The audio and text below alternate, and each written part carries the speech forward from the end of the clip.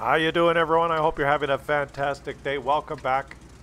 Yesterday's game on Lost Paradise was incredible.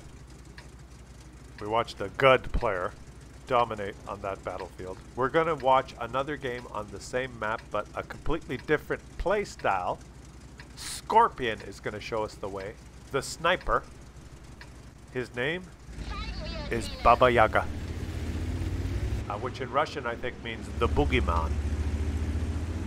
And he's in his Skorpion G. And he's on this cool little map, which I think of all the new maps they've tested in recon mode, this one was one of my, one I really enjoyed. Good player yesterday. If you didn't watch yesterday's video, you have to watch it. It was an absolutely incredible game. Spoiler alert, 10 kills, just ridiculous. And he played it in the southeast corner. Most of where he went, where the time he spent in the game was in that southeast area, around the rocks, and you got a good view of that part of the map. But the boogeyman plays it from the other side, more of a sniper. And he does his first... Oh, I think that might have hit, but the guy went stealth before he pulled the trigger, I think. So we saw yesterday a medium tank type gameplay around the rocks. Now we're going to watch a sniper type gameplay. And when you're playing on this map, look at the map. There's a lot of open spaces. There's an airstrip. There's a part in the middle that's open. There's a lot of... And ooh, he's having bad luck. There's a lot of lines of sight.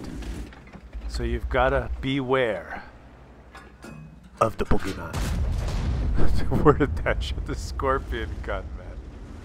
Did you see that? I don't know, that might have hit, but nowhere near the bullseye. Just, you know, ball 1, ball 2, ball 3, ball 4, take your base. That's the Skorpion these days, right? Come on. It's just 0.28 accuracy with all his crew skills and consumables. There you go. There you go. He made one hit. He pressed number 2, guys. Now he's spending credits, and Wargaming said, okay, well, Yuri, he's spending money now. Using lots of credits. Okay, we make shots hit. All right, fine. Spamming gold like a motherfucker. Now it's bullseye, bullseye, bullseye. Strike 1. Strike 2. Strike 3, you're out! Bullseye getroffen! In German means press number 2 and shots will hit. Okay. He's figured it out, right? He says, okay. You win. Look at these lines of sight though. You notice that he's not getting shot back. There's no bushes, but look at the map. These two little ledges, talk about the map for a minute here, okay? Be serious. The two little ledges, where he is and where the enemies are far enough apart that they're outside the white, you see his white circle on the map? When he fires, he's not detected because they're farther than the maximum spotting range. His teammates are engaging them up there, right? So he gets to snipe at lit targets and they don't see him. Just a full FYI, if you're fighting on this map, the team that pushes aggressively on this little corridor has the support of snipers behind them, right? So when you're defending and they've moved close, if you poke around those rocks, you're gonna get hit by the Baba Yaga. And nobody wants to get hit by the Baba Yaga. Now look at this, he can shoot it to these positions. It's a very interesting map. I like the map.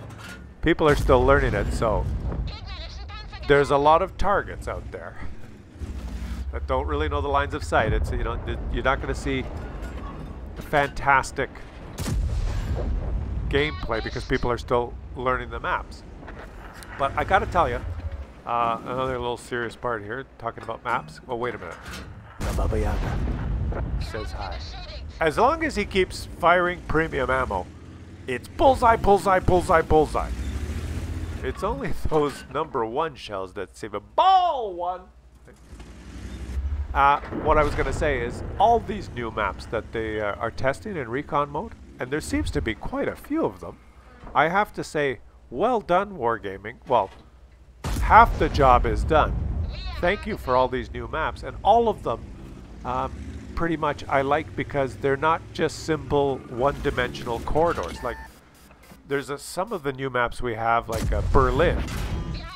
You basically go to one little, where those ruins are, 2 squares on the map. That's where everyone has to fight, and the whole rest of the map is kind of just where you wait to see who wins the game.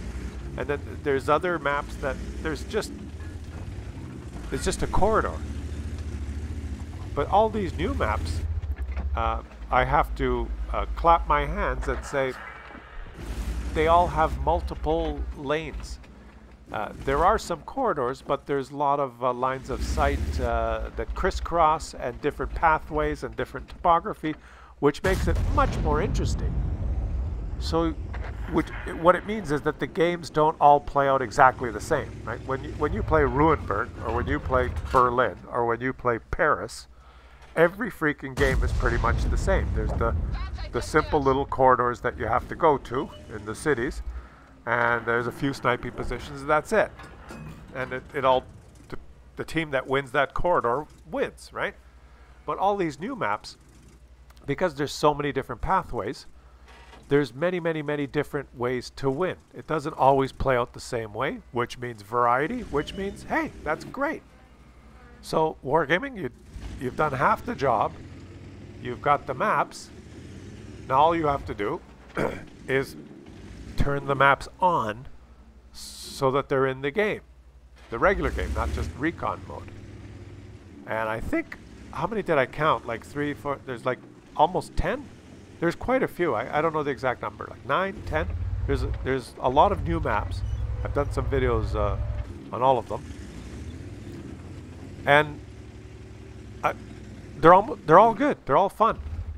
And I hope, just put them all in the game. Can you imagine if they slapped like 10 new maps in the game? Just ba-boom, bada-bing, bada-boom.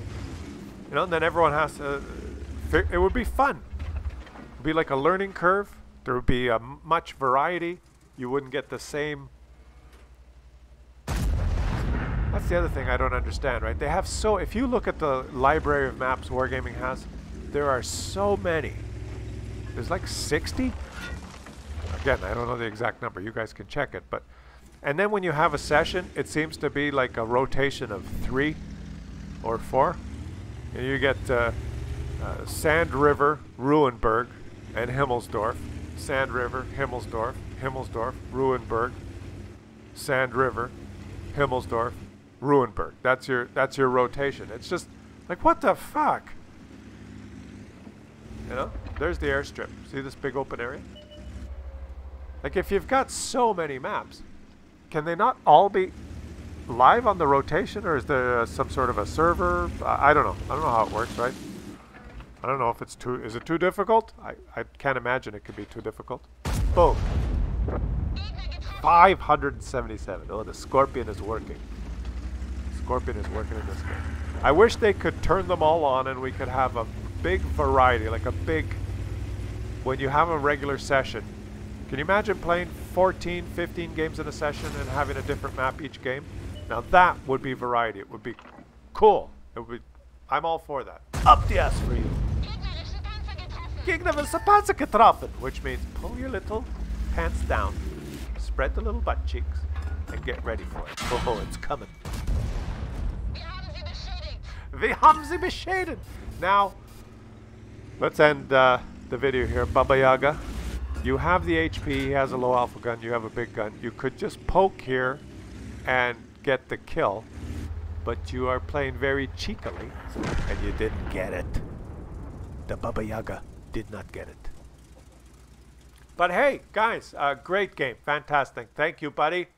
It's really nice to see a Skorpion G do well. Look at that list of people he shot. Great score. Over 7,000 damage. Right? Lots of XP. He made a lot of credits because he is driving a premium tank. And the game did not last 3 minutes. Fantastic. Leave some comments. Let me know if you guys have tried recon mode and you've tested out some of the new maps, which ones were your favorites? Maybe I can find some games to make replays on some of those maps. Let me know what your thoughts are on the map rotation. Like, why are when you play one session, do you get like 3 or 4 maps in the rotation for the whole session? I don't know what the answer is, but Wargaming, what's the answer? Why can't we, when we play, if you play 20 games, why can't you have like 20 different maps? You've got like dozens and dozens of them. Just check the wiki. There's so many of them. Turn them on. Get some variety. Variety is the spice of life. Well, let's face it. If you were interested in the spice in life, you wouldn't be playing a stupid video game in your basement all day, right? You'd be out in the world, you know, meeting people and drinking. Oh no, wait a minute, we're not allowed to do that still. You're not allowed to go meet people. I guess you're just stuck with me, watching videos. Subscribe to the channel. That would help out. That's what I wanted to say. I should have said that at the beginning of the video. I'll catch you guys on the next one.